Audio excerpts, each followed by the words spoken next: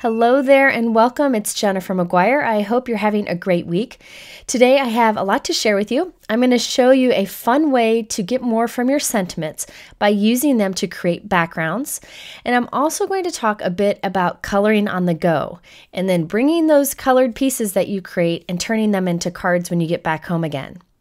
Now I have a bunch of examples to share with you today and even some that I didn't finish, but I have plans to finish and I'll show you those.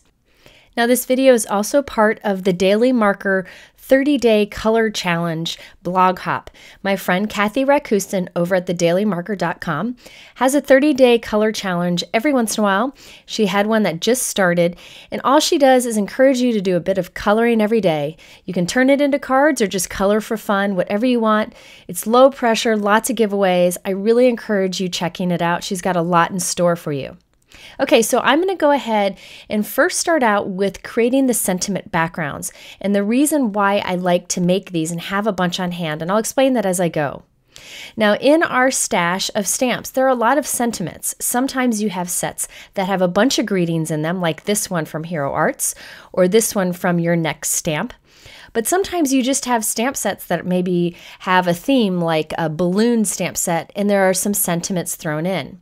What you can do is gather a bunch of sentiments of the same theme from a bunch of stamp sets that you may have. Just look through any that you have. You don't need many to come up with enough sentiments to do this. What I do is I gather them all. Today I'm gathering a bunch of thank you sentiments of various ways of saying it, pulling them all out, and I'm going to mix them all to create a background here. This is a great thing to do because you get more from your stamps, you can create your own background, and you can stamp a ton of these in different colors and have them ready to go whenever you need a background for something that you color.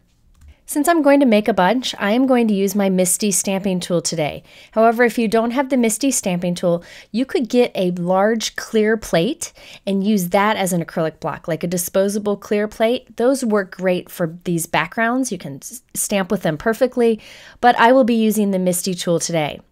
Regardless, I'm going to use this transparent grid piece that I have here. You can create your own, or I'll link to where you can buy one.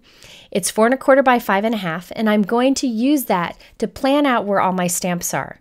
If you don't have a grid transparency like this, you could draw some faint lines with a pencil on the background and a straight edge to kind of have a guide to make sure you're lining these up straight. Now I'm starting in the top corner and I'm arranging all those stamps that I pulled out of the stamp sets. And I'm putting them with the stamp side down so that when I close my Misty, it'll transfer all of them onto the door of the Misty. Now I kind of start in the corner and I pick sentiments I like. I like this new Pretty Pink Posh stamp set, some beautiful handwritten sentiments in here. I want to make sure that I have room for those bigger ones too. So I'm going to work around those. I think it's best to work around the large sentiments and also kind of start in a corner or the middle and work your way out from there.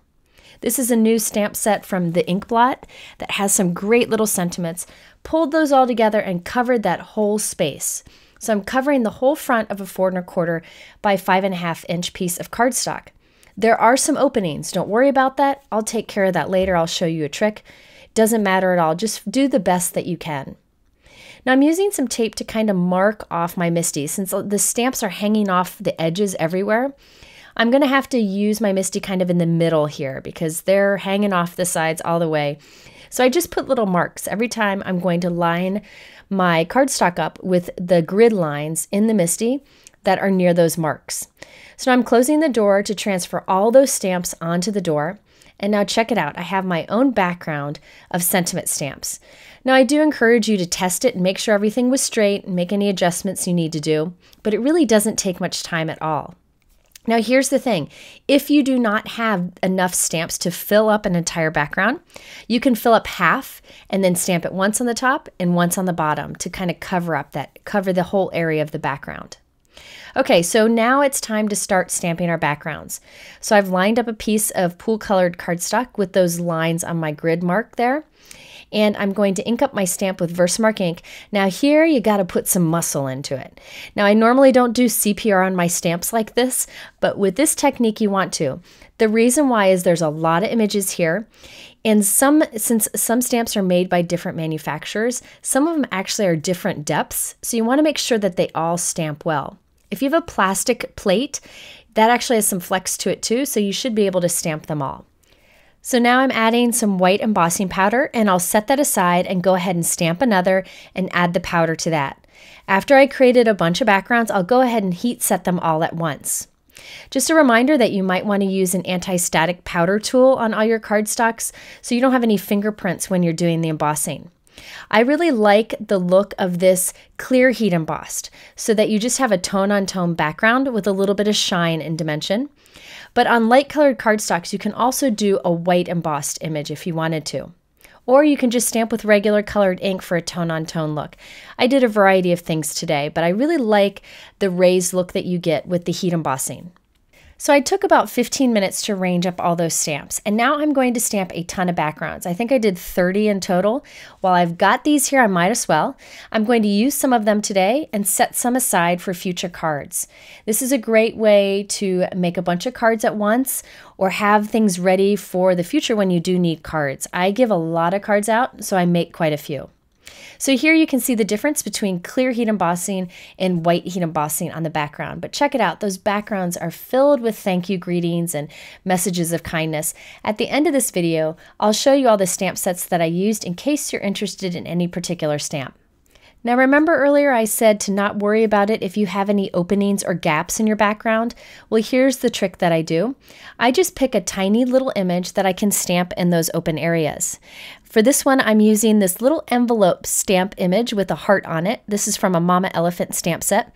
I'm just going to stamp that in any openings, again with Versamark ink, and I'll clear heat emboss it so it matches all the sentiments I have, and this looks like one entire complete background. Didn't take much time, and I can make a bunch of backgrounds at once. And keep in mind, you can do theme backgrounds. So grab all your birthday stamps and create a birthday background or a thinking of you background, whatever you need for whatever occasion. Now, most of my examples are heat embossed, but I did want to show you, you can just stamp tone on tone. This is craft cardstock, and I'm stamping with Hero Art's soft brown ink. This will be pretty intense at first, but this will soften and give you a beautiful tone on tone look like you see here. So this is great for kind of making a subtle background so that you can put a focal point on top of it later. Okay, so now that I created some thank you backgrounds, I also did a birthday background. The same way you can see here, this is all birthday in the background. For this one, I'm not going to show you the whole process, but this time I started in the middle with that big Hero Arts happy birthday script sentiment, and I started working my way from the middle. Doesn't matter where you start on your little background, but it's best to start somewhere and kind of radiate out from there as opposed to starting in different corners and working your way in. You'll get trapped and it's really hard. So here I've got a bunch of birthday sentiments there, celebrate sentiments. They're all hanging off the edge. That's okay. You're just going to want to transfer that into your MISTI, and then you have another background stamp ready to go. And I did a few with these birthday images also to have ready for future cards. And if you find that one of your images doesn't stamp completely, don't worry about it. What you can do is hide that with whatever elements you put on this card.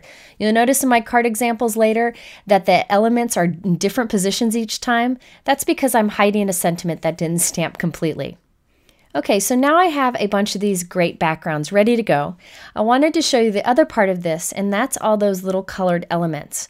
I do a lot of coloring on the go, so I have a bag where I keep a bunch of pre-stamped images and markers and everything I need to do coloring. I'll take this to restaurants, my kids color with me, take it to baseball games, everywhere I need to go.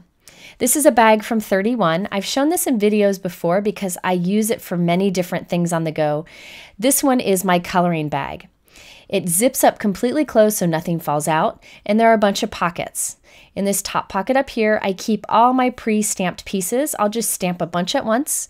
Then I have them ready to color, and once I have them colored, I can bring them back to my craft room and turn them into cards. My kids do these, so you'll see some in here colored by Lila, and it's just handy to have if you're somebody like me and is always wanting to stay busy.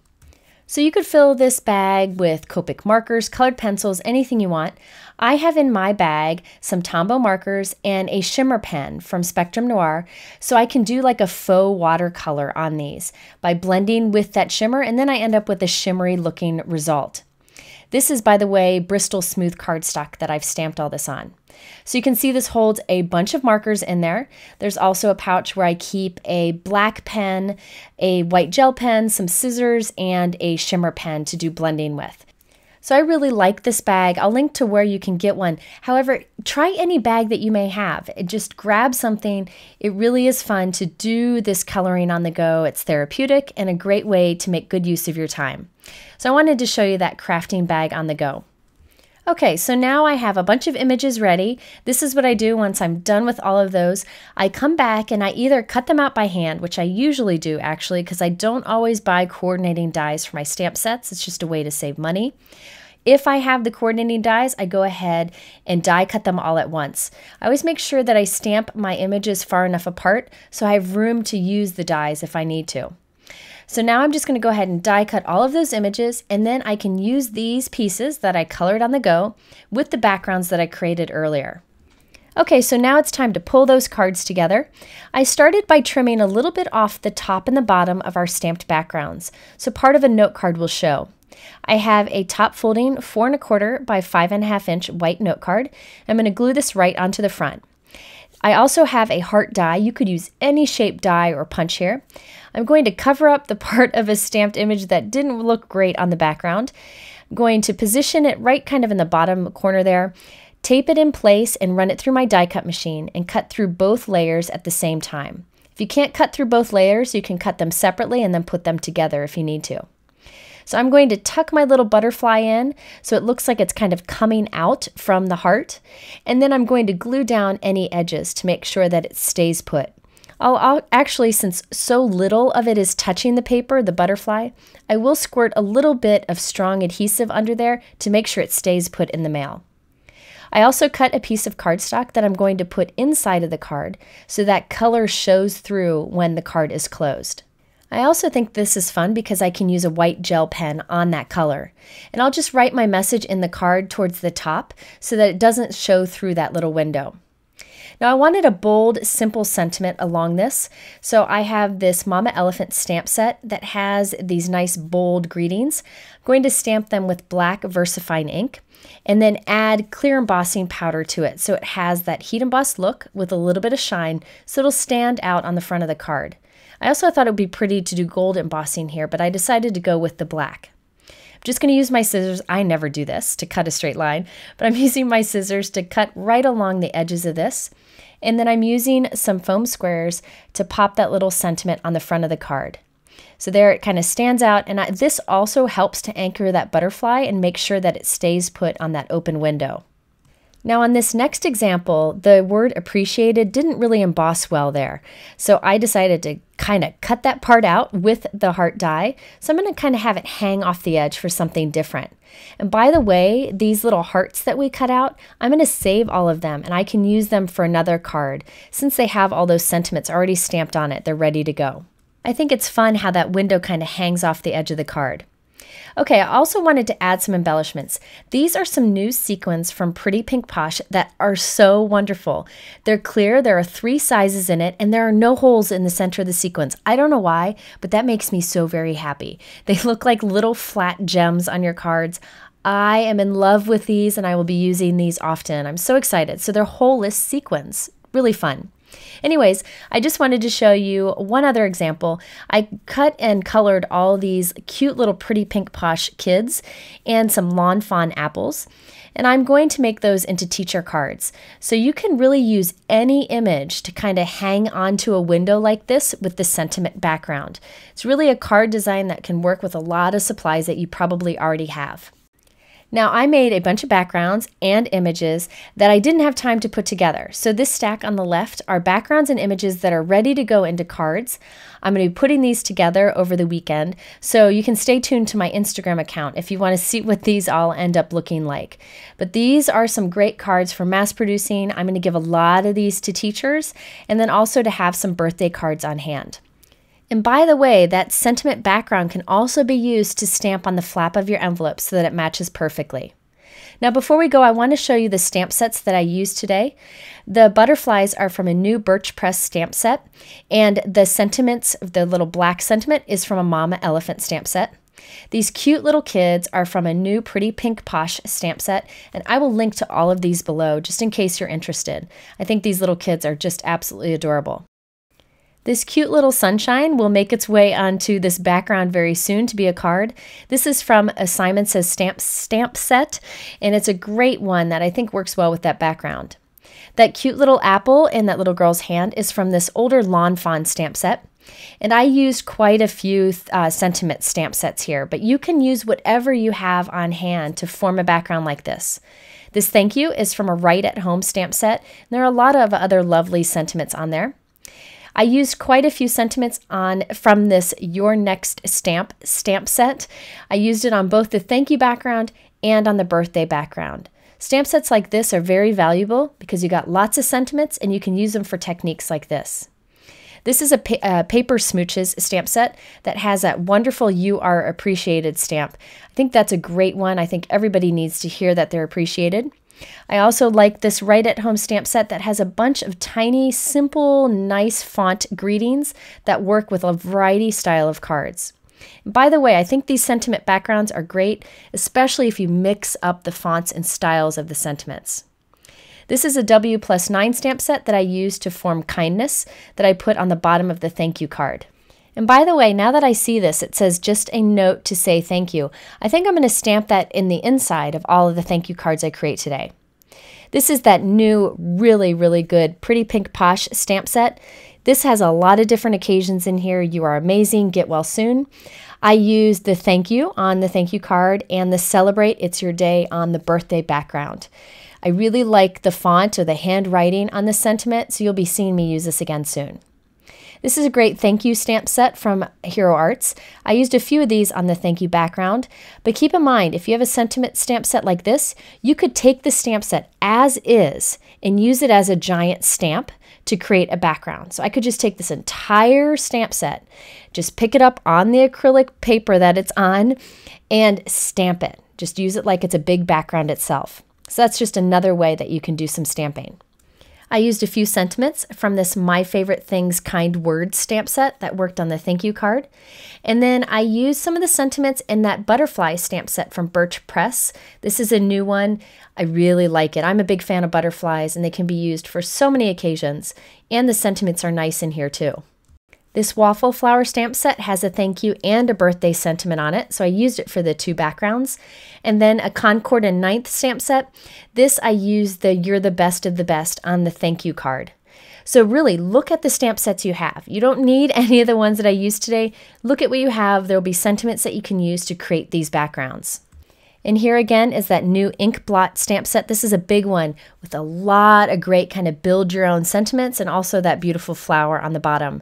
I really like that handwriting on the top and I used a few of them on both of the backgrounds.